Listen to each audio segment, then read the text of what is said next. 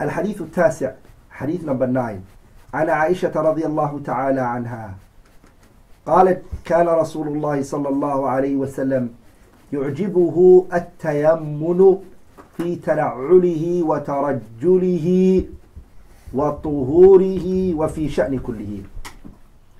Aisha radiallahu ta'ala anha قالت, she said, Aisha said that the Messenger sallallahu alayhi wa sallam كان رسول الله صلى الله عليه وسلم يعجبه, it used to amaze the Messenger sallallahu alayhi wa sallam. يعجبه meaning he used to give presidency and he used to like alayhi sallam, and he loved. At-tayammunu, tayammun means what? Tayammun means to use your right, using your right side. He used to love it alayhi sallam, to start with his right before his left. In what? Fi tana'ulihi, in wearing his shoes. Wa tarajjulihi, and also combing his hair and his beard. Wa tuhurihi, in purifying himself, whether he done wudu, whether he done ghusl, whether he was to remove a impurity from himself. He always liked to start with the right. وَفِي شَأْنِ كُلِّهِ, and in all of his affairs. All of his affairs. Here right now, in all of his affairs, it actually means, in usul al-fiqh, this is called عَامٌ مَخْصُوص, عَامٌ general, أُرِيدَ بِهَا الْخُصُوص, which means it's general, intended from it specification. It's general, but specification was required, was meant in it. What does that mean? It means it is general without the times when he didn't do it. So when the Prophet ﷺ entered the toilet, what would he use? His left. So that's not part of it. When he came out of the masjid, what would he use? His left. So those times are not in it. And I'm inshallah going to give you a dhabit, a good way to know when it's good to use the right and when it's not good to use the left. Now brothers, pay attention, this is very important. This is what? It's very important that you know this. The word here that is used is وَفِي شَأْنِ كُلِّهِ, in all of his affairs. The word kull is used. And we know that the word kull is called min ablagh al-umumat. It is one of the most strongest generalization you could ever come across. The word kull, jami'a, they are like they are the powerfulest terms you could use to use generalization. Are you all with me? Now, the word kull, even though it shows kull, it shows this powerful generalization. There are times that it could happen that this generalization, some things might exit it. Are you all with me? Now, to exit something out of this powerful generalization, are you all with me? Pay attention. This generalization, trying to take something out of it, because it's what, as I said, it's very powerful. The generalization here is very, very powerful, and there is nothing in the Arabic language that could show the power and the greatness it could show like the word kul, jamia are powerful. Okay? Trying to say that this kul is not general and this and this and this and this and this and this and this and this and this and this are not under it, you would have to give us evidence. Pay attention. You would have to find another evidence to exit it out. Such as now, example, we said that all the Prophet ﷺ's affairs, he used to use his right. Are you all with me? For instance, everything that the Prophet ﷺ did, he used to use his right for it. Somebody came and said, oh, by the way, when he went out of the masjid, when he went out of the masjid, he would use his what? His left. I would say, where's your evidence? As soon as you give me an evidence, you're right, that exits it. What else you got? You say, oh, when he also enters the toilet, he sallallahu alayhi wa sallam used to use his left. Oh, where's your evidence? You give me the hadith. And I then say to you, okay, you're right. Take that out as well. You say something again. You say, for example, when he, for example, he entered his house, you'd go in the left. I would say to you, where's your evidence for that? You say, I can't, so I can't give you an evidence. Pay attention, okay? I then say to you, sorry, that can't happen. He would go into his house with a right. And then you would say, where's your evidence? I would say the generalization still stands. You haven't taken that out with an evidence. Does that make sense? The people who say, pay attention now, I'm getting to something. The people who say that the kullu bid'atin dalalah doesn't show generalization. That's what they want to do. They want to say that the Mawlid Nabawi is a they want to say it's a good innovation. Or the more like they want to say that the kullu here doesn't show generalization. And you ask them, so they say to you like the word for example, in this hadith is an indication. But this hadith, what has been exited from the kull is with other evidences. Your mawlid that you exited from the word kullu bid'atin dalala, it needs evidence. Where is this evidence? Since you can't give us that evidence, we will still stick with the kull here, which still shows its generalization. You can't weaken its meaning. Does that make sense? Is that crystal clear? That's something people need to really understand and not be confused or in any way or form or shape think that, you know what, wow, this person's got a point. No. The understanding has to be clear and well understood. The fiqh that we take from the hadith. But before I go into it, is the general meaning of this hadith I have to mention. The Prophet ﷺ, he used to start with his right. In everything he liked and loved and he used to be fascinated with starting with his right. Alayhi salatu wasalam. He loved it. Aisha is the one who informed us of this. Radiallahu ta'ala anha. And Aisha radiallahu ta'ala anha, she was one of the most knowledgeablest women, or the most knowledgeablest woman of this ummah in general. And one of the most knowledgeablest companions. Radiallahu ta'ala anha. She knew his affairs, his guidance, the way he was. She knew his situation, publicly and privately, she knew it. Because she's his wife. And she lived with him in his house. So she was the only one who could actually say that when he wore his shoes, this is how we used to do it. And also in his combing his hair. And also in his purification. And also in all of this. Aisha could say this because she lived with the Prophet ﷺ. You with me? She lived with him. So she conveyed to us that private things of his life. Aisha radiallahu anha conveyed it to us. She conveyed it. What's the fiqh that's in the hadith?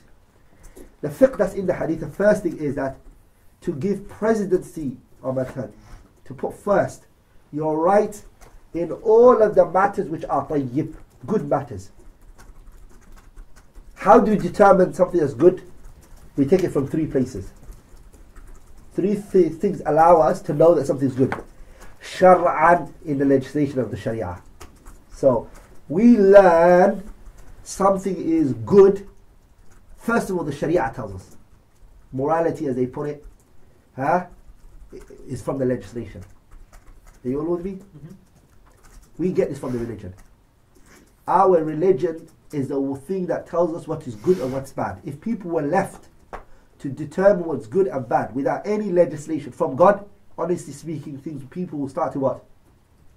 People start to see the most filthiest things and justify it and say this is morally good.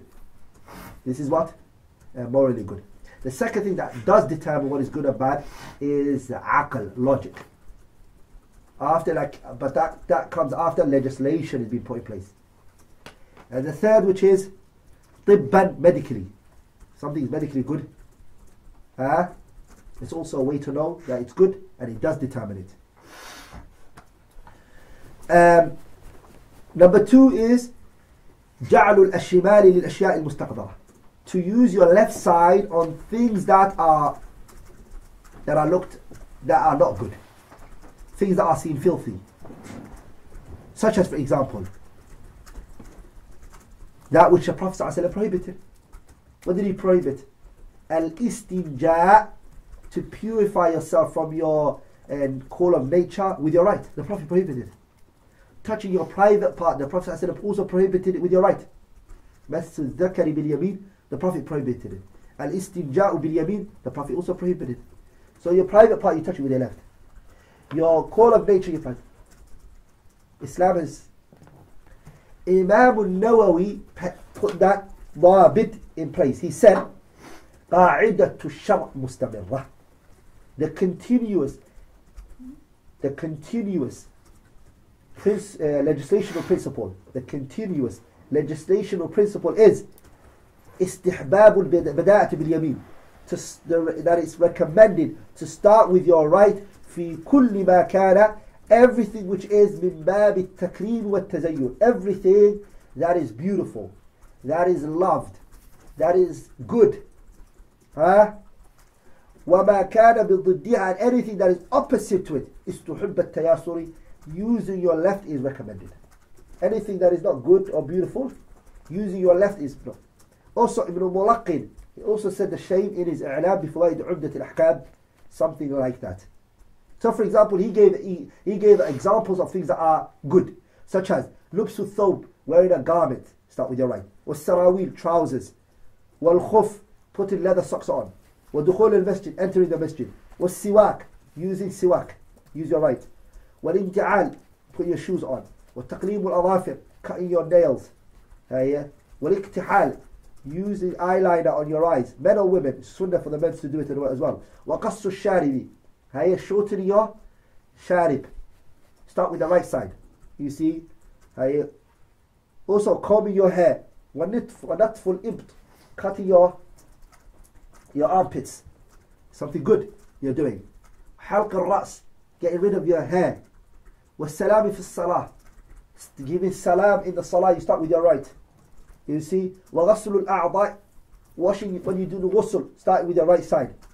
وَالْخُرُوجِ مِنَ الْخَلَاءِ, والأكل, leaving from the toilet, call of nature, and also eating, also drinking. والمصافحة, shaking a person's hand, start with the right side. Starting with the right side, and the people on the right, using your right as well. واستلام الحجر الأسود, giving salam to the حجر الأسود, use your right side. وغير ذلك, and other than that, فيما معناه. 2 is the second thing, which is mustaqdara. Second thing, second part of what is opposite to bad. He gave Ibn Mulaqi. So the first type he gave was the good things of using your right. Now he's talking about second things for using for your left. He said entering the toilet, for example. وَالْأَمَاكِنِ الْمُسْتَقْدَرَةِ, so entering places which are filthy. So, just filthy. Entering it. وَالْخُرُوجِ مِنَ الْمَسْجِدِ, exiting from the masjid. Also your house, getting out of your house. وَالْإِسْتِنْجَاء, call of nature. وَخَلْعُ الثَّوْبِ, taking your clothes off. You see. وَالْخَفْ, taking your leather socks off or your shoes. Start with the left. All of this is what? All of this is how the Sharia is in terms of knowing what you should use your right with or left. And this, brothers, what is good and what is bad, what is not mentioned by the Sharia, after that, it goes back to the urf and the custom of the people. If the Sharia hasn't mentioned anything for this thing, it does go back to the custom of the people. Are you with me? That is then determined what is good or what is bad, or what place is good or what place is bad. It is determined by the custom of the people. If the people look down at that place, then it becomes looked down at. And it's, remember, the custom of who we look at is not the custom of the disbelievers. Even if it's not mentioned in our religion, the custom that we look at is the custom of the Muslimin. The urf of the Muslimin, not the urf of the kuffar. Pay attention. That's the second point. The third point that we're going to move on to is, which is the fiqh of the hadith. The religion of Sharia, the Sharia has come with what? لإصلاح الشؤون الناس. Islam, this religion has come to perfect the affairs of the people. وتهذيب أخلاقهم, and it came to organize and work on the people's manners and etiquettes. And also to remove a distance from them, ووقايتهم من الضرر. It is to protect them and distance them from any form or harm, in any form or, to protect them from harm in any way or form or shape it is. 4. تقديم ميامن الأعضاء في الوضوء على مياسرها ولا يعلم في ذلك خلاف بين العلماء. Starting with your right in your bodies when you are doing it. over your left. And this is not a matter which the scholars disagree on. So the person washing the bodies that are two. For example, your hands, you always start with the right, then you do the left. When you do your leg, you start with the right, then you do the left. Does that make sense? Anything that is? In pairs. In pairs. 5. التيمم في النعل هو. So remember when I was mentioning before the food, it should be ate with what? Okay. With the right. Nowadays, what has spread amongst the people is eating with the left and the right, such as burgers, and that's against the Sharia. It goes against the Prophet's command, because the Prophet said, "Kul biyaminik," eat with your right. So the food you have to take with one hand. Now you might say it's too big. Well, then cut it into half and then eat it. Cut it into half and then eat it. Another thing which people tend to do is, and find excuses for themselves, is cultures and people who eat with their hands. Cultures and people who eat with their hands tend to, when they eat, and they want to drink. They want to drink. They say, "Oh, I can't grab the glass with my right hand because it's going to be dirty." Huh? It's going to be dirty. So he drinks with his left and he eats with his right. 2 points. Are you going to wash it? Most likely not. Second thing is that, inshallah, so there's a lot of water supply that can wash it. The second thing is that, why would you even be eating and drinking at the same time? Not that you can't, you can if you want to, but it's following the ayahs much better. Unless you are a person who cannot digest the food correctly. Like you just cannot eat the food unless you... So some of you may wonder, where is that from? Allah said the ayah, "Kulu," and then Allah mentioned "Washrabu."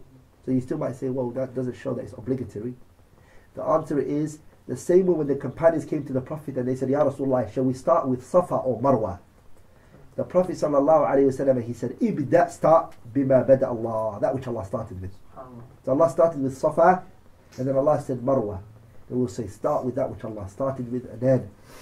Now, so not that we say it's obligatory to do that, but finish and get rid of the eating first, and then you can, inshallah, if you feel like that's what you want to do, if that's what you're worried about. Other people, they find it hard when they leave the masjid, they have to leave with the left, and they have to put the shoe which is the right one. So some people have it hard, don't know what to do. Their shoes are outside, they have to leave with the left out, but then they have to put their right shoe into the shoe. Well, it's not tricky. Put your leg on the shoe, put your left leg that came out on top of the shoe, and then put your right leg in, and then after that put your left leg in. So you've actually left correctly, and you put the shoes in correctly. Number 5, which is at-tayammunu fi an-na'li. Start, the 5th one, which is what I mentioned, is to start your right with your shoe. The 5th point is at-tayammun, to start with your right leg with the shoe. Basically means that you put your right leg first into the right shoe first. Whereas the taking off is opposite. The taking off, what do you take it off with? You take the left off first, and then you take the right off first.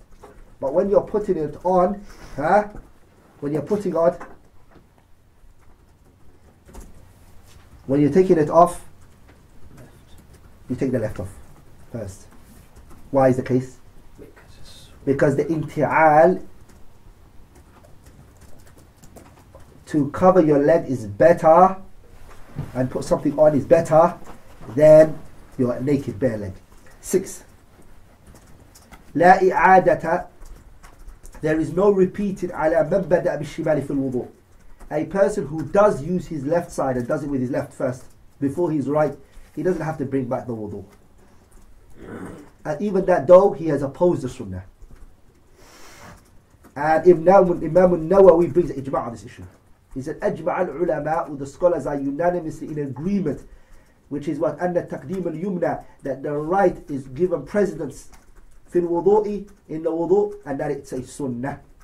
ومن خالفهما, anyone who opposes that sunnah of using your right first, فاته الفضل, the virtue and the reward is what he misses out. وتم وضوءه, but his wudu is complete. There's a consensus on this issue. He's still got his wudu. Number 7, كمال السنة رسول الله, the completeness of the Messenger sallallahu alaihi wasallam's tradition, by doing what? بمراعاة النظافة, by observing the purification in even combing your hair, in what? Combing your hair. The completeness of this religion, that it hasn't left anything. It's telling us how to wear things and how to take them off. Complete religion. So Allah has not left us in darkness, nor His Messenger alayhi salatu wa salam.